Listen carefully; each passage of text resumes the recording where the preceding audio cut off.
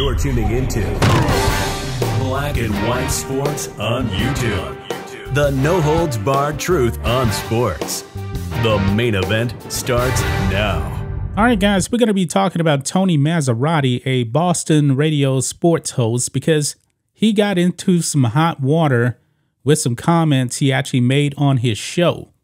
Now, the comments that he made was actually referencing two black people that his co-host was actually sitting behind. It was a joke, but now he has been suspended, and the employees at the company now are forced to take sensitivity training because of his comments. So let's go ahead and dive into this on Outkick.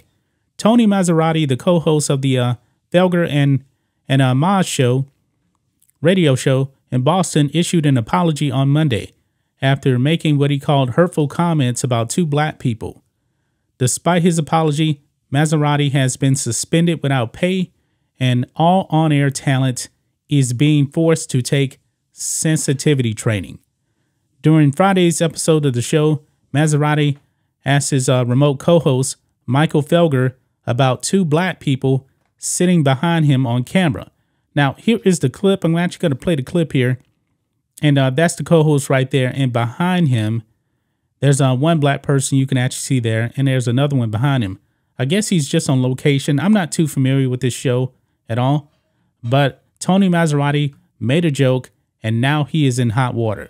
Let's go ahead and play this clip. Yeah, I want to know now who the two guys behind you are. That's what I want. Okay. Because if I were you, I'll be off in 2 minutes. I'm just doing. I got just if I'm too loud, just let me know. Honestly, they can't. 2 more minutes. They can't hear us, right? No, not you. Okay, no. So I would be careful if I were you, because the last time you were on a couple of guys like that, they stole your car. Here's Chris in Boston. Go ahead, Chris. Hey, what's going on, guys? I want to talk about. Yeah. So that is the comment that has now gotten him suspended. But he was actually referencing a real incident where his co-host actually got his car stolen. I believe he was actually in New Orleans. So that incident really did happen right there. Now, I actually tried to do some research on who actually stole the car. I'm not really sure. We still don't know who actually stole his car, I believe. I mean, if you guys actually know who stole the car, the race of the people, let us know that in the comments. But I tried to look for it, and I could not find it. But, however, during Monday's show, Massarotti issued an emotional apology saying, quote, "I owe everyone an apology. It's not who I am. It's not who we are." And in this clip right here, he's definitely very, very emotional. It seems like he's about to break down in tears, actually apologizing for his joke that he made. Now, was I offended by what he said? No, I really don't care, but I can see how some people would actually feel offended. The weak-minded people that really can't take a joke, they would get offended by something like this. And to me, I don't really get offended by much of anything that people say. Remember Morgan Freeman? We actually talked about him last week, where he actually came out and said he didn't want a Black History Month or anything like that. And Mike Wallace said, how do we actually get rid of racism? He said, we stop talking about it. And I agree with Morgan Freeman. To me, this was really not much to me. It didn't affect me, but I do understand how some people could actually be offended by this. But let's go ahead and listen to his apology here. Let's roll it. We have to clean up something from Friday. We had a bad moment on Friday afternoon, and so we just want to clean up that little bit of business. And so, Maz, the floor is yours. Okay, so as you said, late in the show on Friday, I made some comments. You can already hear he's cracking up a little bit. That angered and upset some people, and rightfully so. So I wish I could take them back. I can't. They were insensitive, they were hurtful, and frankly, they hurt the cause for those of us who believe in racial and social equality and all of those things. And I do. I'm on that side of the line, which is what made this thing so difficult in so many different ways. So I owe everyone an apology. It's not who I am. It's not who we are. I can tell you that until I'm blue in the face. Those of you who know me will believe it. Those of you who don't, won't, and you probably shouldn't. If I saw and heard what you did, I feel the same way. And you have a right to be upset. The only thing I can really do is apologize for it.